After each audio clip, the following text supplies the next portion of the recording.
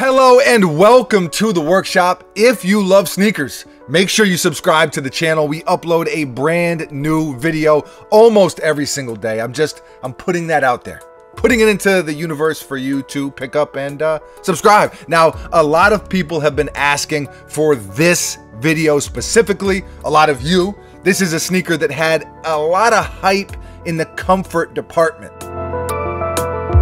React plus 270.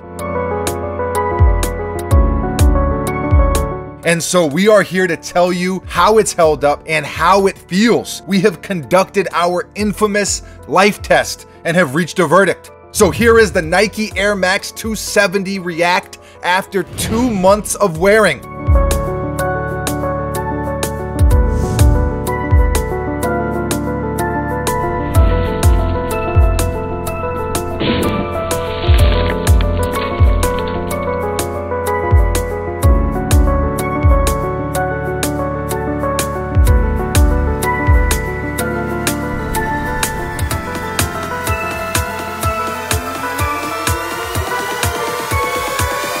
An official update, the pros and the cons.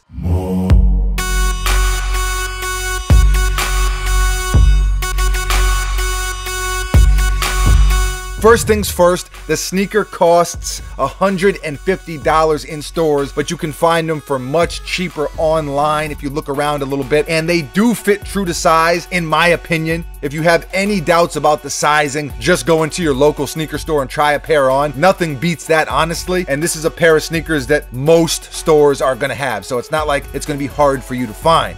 Now, the main thing with this sneaker is comfort, right? That's what everyone was excited about, curious about, us included. My brother and I, when we heard there was a sneaker with React and 270, it was like the lights from heaven shone down upon us. The birds started chirping and singing. It was a glorious moment. What an incredible combination.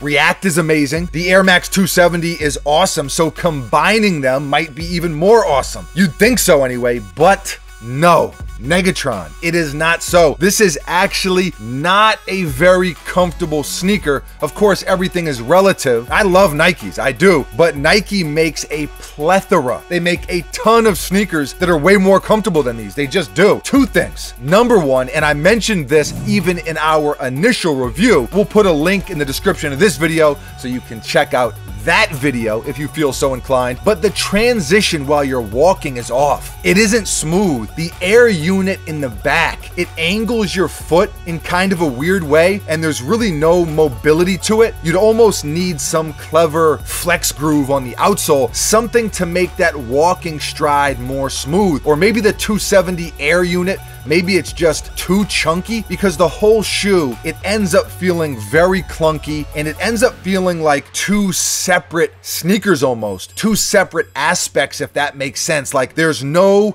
unison, there's no harmony. It's just not a cohesive thing, and I don't think they executed blending those two different technologies into one. At least not yet, and not with this pair of sneakers. Now, knowing Nike, I'm sure they'll iron it out, but it has not happened yet. Initially, I thought, well, maybe fresh out of the box, they feel like that, but they'll break in. Not the case. They break in a little bit maybe, but generally speaking, the comfort does not improve all that much, if at all. It's also not an athletic sneaker per se. It isn't built for performance. It's a casual lifestyle sneaker, and so comfort is even more vital, right? If you're gonna be walking around in them all day, it has to be cozy, and these are not. Now, I love the look of them, but the comfort just isn't there. Now, I said there were two things. One is the transition when you walk, and two is the material that they chose to use. It's a cloth-like material, so it gets a little wrinkly, almost has a baggier fit as opposed to a fly knit or a mesh or something that really forms to your foot and kind of hugs your foot. It is a pretty durable sneaker, I'll say that, all things considered. Pretty rugged outsole, and the whole sneaker is held up pretty well. Keep in mind, if you spill anything on the shoe, it's not going to be the easiest to clean, so they're not durable or rugged in that sense. Like, this is cloth, so it's going to stain a lot easier. If you get them wet, it's not gonna roll off. It's gonna kind of saturate and seep through. Maybe not the